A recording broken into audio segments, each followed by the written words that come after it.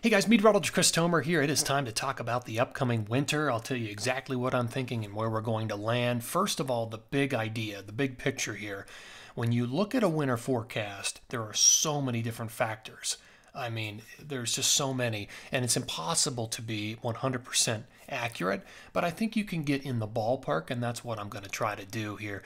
You know, officially we're in a La Nina watch. We are watching for colder than normal waters in the South Pacific in a key region near the equator. Right now we're at about neutral. But most of the data, when you look at it, takes us into a La Nina light or a La Nina somewhere between 0 and minus zero point 0.5 Celsius, so colder than normal water. Last winter, we were at about minus zero point 0.6, so a little bit stronger than that. But I'll tell you something that I'm seeing. Some of the latest data has been going colder, closer to minus 1 for a brief time. And I think that's definitely possible, somewhere between minus zero point 0.5 and 1 for a brief time, October, November, December, and that's just enough to influence the winter pattern around here, because then I think once we get into January, February, March, I think the pattern's going to start to warm, and I think we'll go back to neutral. But overall, when you look at the winter forecast, I think it does favor the northern tier. So at times, it may resemble last winter at times. All right, here's some other ideas. I've been thinking a lot about the atmospheric river. I think we're going to have some of that this winter. Remember, that's the highway, the Pineapple Express that reaches back towards Hawaii and basically like a conveyor belt escorts in a lot of Pacific moisture into California. This is how California can get a significant amount of their yearly precipitation, especially in the High Sierra. I think we'll see a few of those. I don't think the winter is going to be dominated by that by any stretch of the imagination, but I do think what we're going to see here is somewhat of a dual jet influence at times. So you'll have the northern branch, which is the colder jet, and you'll have the subtropical branch together merging. I do think we'll see some of that, and that would, of course, bring on some of that atmospheric river influence. I think when you look at the fall, October and November favors the Pacific Northwest for some of the best overall precipitation. I think December it may shift a little further to the south and favor the Sierra. That might be your prime time. It could last into January, but I think that's the way the fall might play out across a lot of the West. And I think with this type of pattern, you can tend to get into a northwest flow pattern. And for areas in the interior Rockies, that's a really great thing. For parts of Wyoming, parts of Utah, parts of northwest Colorado, that can be a significant pattern. So I think that can be one of the things that we're going to see. Let me just explain where we've been. So this is a look at all of the different El Nino and La Nina cycles, and you can see how we cycle up and down, back and forth, from colder than normal water to warmer, back to colder. Neutral would be right in the middle, right on the midline there at 0. But last winter we were down here, and we could be similar. Of course, we had the triple dip, which was back here for 3 winters straight in La Nina. We've had some significant El Nino events right there, 2015, 2016, back here. I mean, these were all significant El Ninos. So I think, we're going to be, again, somewhere between 0 to minus 1, and certainly in a La Nina pattern for at least a few months before it goes back to the neutral phase. Okay, let me show you. So this captures a lot of the data. This is called the North American Multi-Model Ensemble. And notice what it does here. We take a dip. So down here on the scale, that's colder than normal water. That's a La Nina. And you can see it pulls us down between minus 0.5 and minus 1 between October, November, and December. And then we start to go back to neutral. So that's an agreement in that key region. So that tends to agree that we're going to at least take a quick trip into La Nina. Let me show you the European model. So this is the sea surface temperature anomaly map for November of 2025. Now, the Euro comes in definitely colder than normal down here in that key region, and this is the area to watch right here. That's the area to watch. And look at these Look at these dark blues. That corresponds anywhere to like from minus zero .5 to minus 1 on the scale, and that's November. Let me show you December. We're still there, although it's not as cold. This is probably corresponding, and again, this is the key region right here. You know, we're probably in that minus 0.5 range right here. So again, it's a brief trip, but I think that's going to be enough to affect the wintertime jet stream. And when I talk about that, one more. This is that NME forecast, the North American Multi-Model Ensemble, as far as sea surface temperature anomalies, and it's in agreement with the European. Look at the colder temperatures down here in the key region. In fact, look at some of those. I mean, you've got to figure that's at least minus 1 down there in some of those key areas. So it's definitely in agreement. Now, what does that mean for the pattern? Well, typically, when you have a La Nina, here are the U.S. impacts. It tends to take the jet stream, and there's your southern branch, so you get some southern branch involvement. And there's your northern branch right there. You tend to get a little bit of merging with those two, and you see the area that's most favored for heavy precipitation is in the northern tier. That is normally what you see when you have a full-on La Nina pattern. So I think at times it's definitely going to resemble that. And again, you can see that cooler than normal water there in the South Pacific.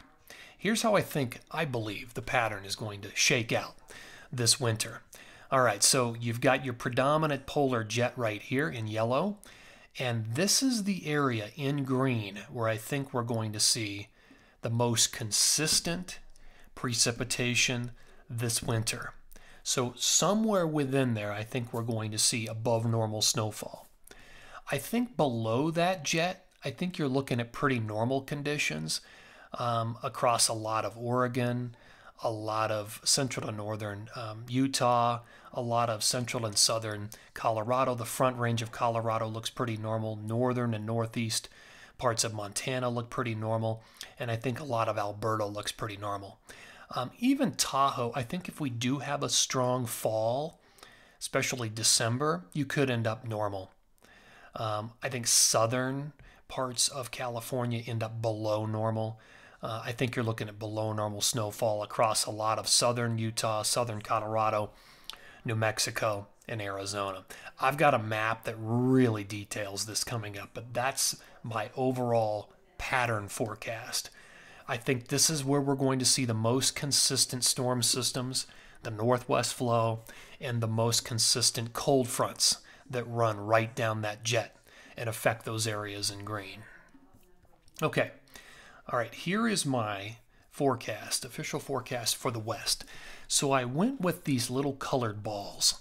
The green one, should be very obvious. The green balls above normal winter precipitation, yellow normal, and red below normal. So let's dive into this. And it really follows that jet stream, that storm track I just showed you. So where you have the green, that's a lot of the Pacific Northwest, that's Washington State through a lot of Idaho. And you know, I debated, would it include the Wasatch? I think it does. Now, I can't tell you what the percentage is that you're going to end up with in some of these areas. It could be 5% above normal, could be 1% above normal, could be 20% above normal, but I think you're going to do just fine. And you can see how it kind of sneaks into northwest Colorado near I-70, runs up over the top of the Tetons, Big Sky, and then kind of runs up over Schweitzer, Red Mountain, Revelstoke, Kicking Horse.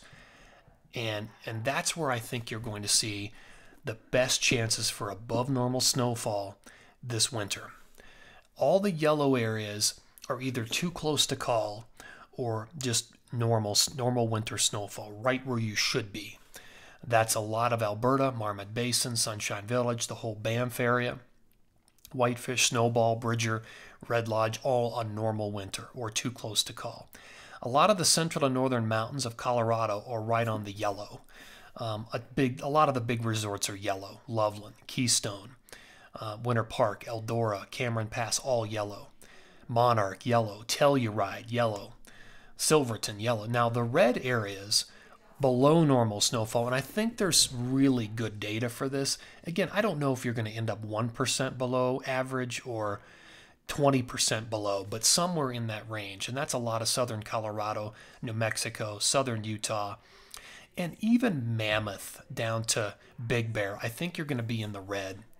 I think all of Tahoe is pretty much in the yellow unless we have some unbelievable atmospheric rivers. I think you're probably going to end up somewhere right where you should be. Okay, let's really hone in here just a little bit more. Now, this is a busy map, but this zooms in to Colorado, Utah, Wyoming, New Mexico. Again, pretty obvious. Green is going to be above normal. Yellow is right where you should be, normal. Red is below. Now, you see these boxes over here and also right here. I put some, these are little insets. I didn't have enough room to squeeze all these resorts in, but they're all included. So if you find your favorite resorts, for example, Winter Park, normal winter. Snowmass Aspen, somewhere between yellow and green. I think you're going to tip the scale to green, but it's somewhere in there. Vail, again, yellow to green, somewhere in there.